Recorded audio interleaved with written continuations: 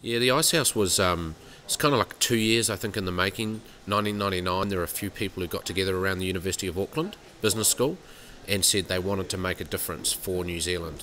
And then 2001, a bunch of corporates came alongside the business school and said, let's really actually help startups and help SMEs.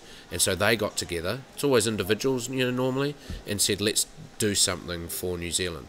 So it was kind of around the time of the knowledge wave, but it was in gestation before the knowledge wave.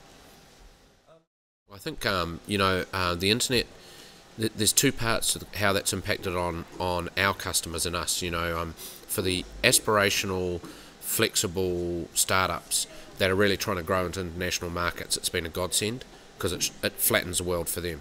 So it's been pretty impactful, and you've seen lots of innovation over these 9 years of, whether it's pure software startups back in 2001 to more web media, social media stuff, software as a service more recently.